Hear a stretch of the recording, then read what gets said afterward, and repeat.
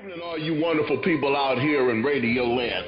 It's Wednesday night. It's 8 o'clock, and you know what that means. It's time for another wonderful, exciting episode of the NGSC West Recess. We here on the West, we are the most underrepresented of the lot, and that's what Josh and I are here for. We're here to fight that West Coast bias one show at a time. But that's not to say that we don't have fun also, because we have ourselves a great time while we do that. And I guess I should introduce myself properly while I'm sitting here talking to you all. I am Jerome Butler, a.k.a. Raider Rome, a.k.a. my little brother's big brother, a.k.a. last king of Raider Nation. And fighting this West Coast bias is never a one-man operation, so I'd like to introduce to you one man that I do trust in this operation. My co-host with the most, my brother of another color, my main man, Josh Matson. Good evening, Jerome. Looking forward to the show, and I'm doing really good. Thanks for asking, and let's get this show on the road. Yeah, no doubt, man. Been a pretty interesting week in the world of the sports here on the West Coast. Josh, man, you get to check out the end of that Raider Bronco game? Oh, yeah, I saw a little bit of it, yes. Man, I tell you what, my heart was in my throat the whole fourth quarter of that game. I mean, I was sitting there trying to, mess around with PD Bronco like I always do. I mean, but that fourth quarter, I couldn't really even do that, man. Khalil Mack, dude, that guy, he's just one hell of a superstar in the making, ain't he? He had an amazing game. He was unbelievably impressive in that game, and he was single-handedly probably one of the biggest reasons they won that game for sure. Yep. I mean, Denver's defense is very stingy. Derek Carr looked like, man, the first half, he just looked like a shell of himself. He made enough plays in the second half, though, to keep the Raiders close. And I like the way they designed that last touchdown to take the lead over there with the pass to Rivera on the fake bubble screen, because Denver had been jumping it all day. So great coaching right there. And once again, Jack Del Rio and the offensive coordinator over there, Musgrave, makes a great adjustment. So you got to give it to him. The Raiders were impressive, and they made me happy because they knocked off Denver, which only helps New England. So kudos to the Raiders for being my friend right now. Yeah, you stole my thunder there, Josh. I was just about to say, Patriot fans, you're welcome. Yes, sir. I'll take it, too, and thank you. No problem here. We got Kurt here with us yet? I do not see him on the list, so. No. Okay, because tonight we're supposed to have Kurt along with Sandman as our guest for this evening. Well, sir, he is not here, so. Well, the Sandman's here. The Sandman is here. We still got the Sandman. So how you doing over there tonight, Sand? I'm doing great, Jerome. How are you doing tonight? Josh, how you doing? It's great to be with the both of you. Looking forward to a wonderful show tonight. I am it should be a great one like always. Yeah, usually are. And commenting on that Raiders-Broncos game that you were just discussing, I think the biggest flaw with the Denver Broncos was exposed in that football game. Obviously, arguably the best defense in the NFL. They're right up there. Maybe they're number 2, maybe they're 3, maybe they're 1, but they're right there. But you see what happens to a Denver team when they make some mistakes in the second half, and they just didn't have the offensive ability to overcome those mistakes, and then they drop a very big game at home, 15-12 to Oakland, and obviously keeps Oakland's slim playoff hopes alive there. Well, another thing, Sandman, is Denver proved once again that they can't run the damn ball. And that's a big reason why they can't win games, too. And Brock Osweiler should not be throwing the ball 51 times in a game. Good point. I'm not, you got to treat him more like he's Trent Dilfer out there with this team. He needs to manage a football game and not make mistakes. And if you ask him to throw the ball 51 times, he's going to make a few mistakes. There's no doubt. I had no problem personally when Osweiler throwing the ball 51 times. I mean, it allowed that defensive line to keep pinning their ears back and going after him. And, hey, you cannot kick field goals in the first half of a football game and expect to win. So that's pretty much where I'm at with that. That's an excellent point there, Jerome. All those opportunities in the red zone that they missed came back to haunt them in the end. Yeah, no doubt. But, hey, Raider Rome's not giving that win back. I mean, these guys have kicked our ass 8 times in a row. So I didn't care how ugly it was. I'll take a 15-12 win over a 60-59 loss any day. Raiders still alive for one more week anyway. And up here next is – go ahead, Sandra.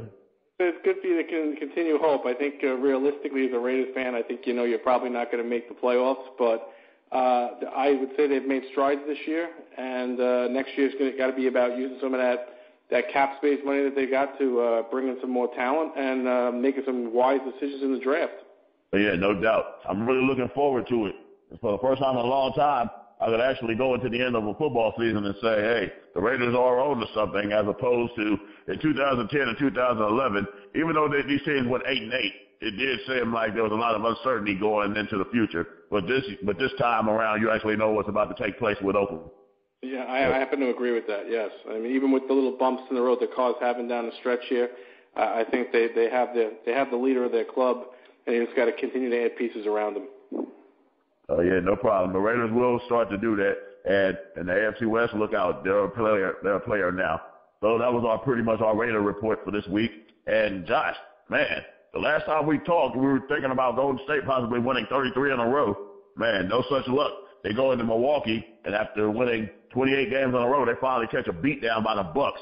And Milwaukee is now into two of the longest winning streaks in NBA history at 28 and 33 games by the Los Angeles Lakers. So the Midwest, they can't play basketball very well, but they can end some streaks. So talk to us about Golden State streaking. I was shocked. I mean, Minnesota. Milwaukee. I mean, Milwaukee. My bad. Sorry. Milwaukee being the team to end the streak was pretty shocking, if you ask me. But it was bound to happen. I mean, of course, Golden State was not going to go undefeated this year. I mean, that's impossible. There's no way that was going to happen. So, I mean, they're going to get back on track. They're going to start. They'll win a bunch of games in a row again. It's just a streak that ended, and they'll create a new streak, is my opinion. Yeah, pretty much. Here, before we get to Sandman, though, I was just thinking about something really, really weird here. The Golden State Warriors are 24-1, but on the other end of the spectrum, the Philadelphia 76ers are currently 1-24. Pretty weird symmetry in the NBA, huh? Well, Philadelphia sucks, so there's no shock there, man. Yeah, they did add Jerry Colangelo to try to speed up their rebuilding project. So we'll see how that goes in the future there. You got anything you want to add about Golden State here, Sandman? Just that I actually wasn't shocked they lost to Milwaukee. Being the night before they played that game in Boston, that I believe it was 2 overtimes that game or 3. That was 2 overtimes, yeah. But that was a long, hard game they played. They had to really fight to get past that game. And then you're talking about Thompson being hurt and then having to go back and play Milwaukee the next night. I actually kind of thought they were ripe to lose that game. And here's the ironic part. Who did the Milwaukee Bucks just lose to? The Lakers. Yeah, that's crazy. The NBA is a wild world, I tell you. But they play the games, as they say. Yeah, no doubt. Man. Okay, so before we move on from this, here's my next question. Does Golden State win 73 basketball games this season? You first, Josh. Do they win 73 games? Let's see. I'm going to say no, because that's a lot of wins. And the odds are better in my favor to say no than to say yes, I would say. Okay, and here's question 2 for you, Josh. Do the Philadelphia 76ers lose 70 games this season? That's actually possible, yeah. I would say yes. Yeah, those guys are terrible. All right, Sandman. Golden State win 73 this year? You know, we discussed this, if you remember, a few weeks back, and I had predicted Golden State to win 70 games because I thought they'd come really close to setting this record.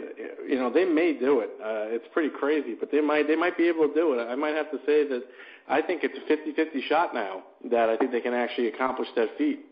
So it's really hard. Like Josh said, you know what, odds that you say you bet against it, but I think it's really, really a 50-50 proposition now. And I'm going to go ahead and say that these things can happen from time to time in sports.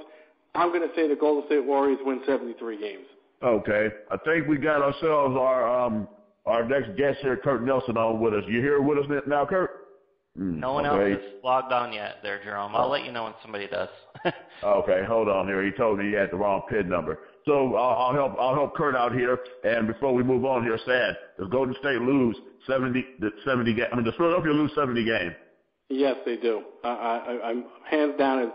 They have some good young big men, but the team's a disaster. They're going to lose those 70 games. I can see them losing 73. Well, yeah, they would. If they hit 73, that would definitely tie their record for futility, because they actually lost 73 games back in more NBA symmetry, 1973. Pretty wild, huh? Then the question is, why is Philadelphia really so bad? And I'm not a Philly fan, so maybe Jerome has an answer to that. But that team has been awful for a while, and they've done a lot of trading away players. All their high draft picks, they basically traded away last year. So I don't know what that team is trying to do, but I don't know. Any opinions on the matter? Yeah, I'll fill this one here first. It looks like Philadelphia here, they're attempting to try a model. Like the last 5 to 6 seasons, Philadelphia was like a mediocre kind of basketball team. They were finished as the 7 or 8 seed and never really have a chance at the title. So they decided to try a different kind of model here where they would lose tons and tons of basketball games, get high draft picks, and continue to and try to build highly through the draft. The only problem with the way that they're doing this is there's actually no veterans on the team for locker room experience to actually help the young kids go through what they're going through. And what we're seeing here with that is the kids aren't really building. Your guys that you're drafting are getting hurt. You got one guy that's not even in the United States yet.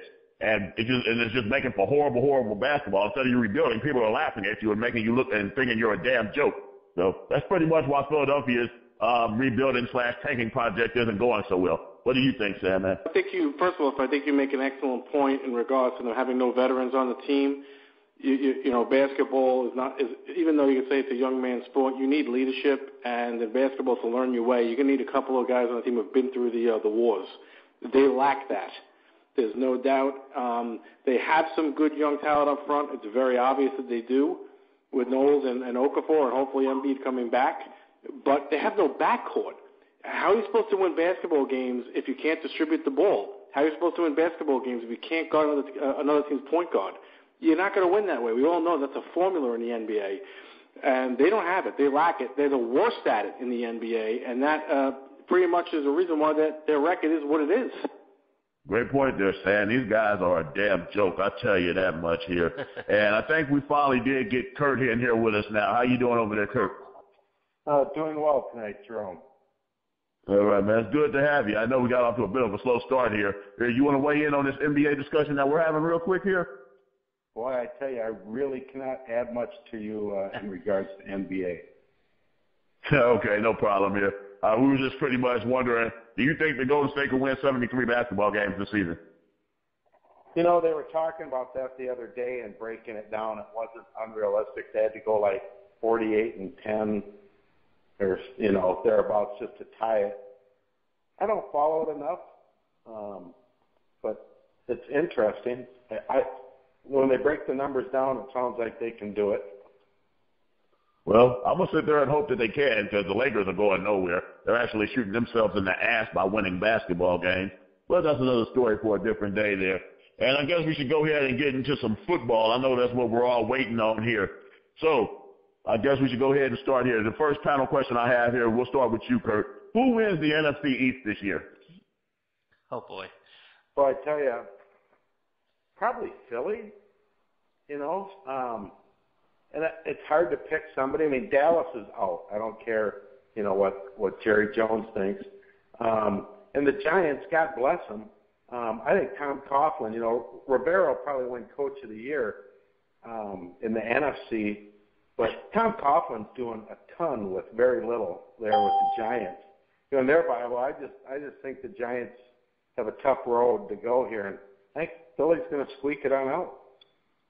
That's a pretty interesting take there. I do think the Eagles are starting to play good basketball at the right time.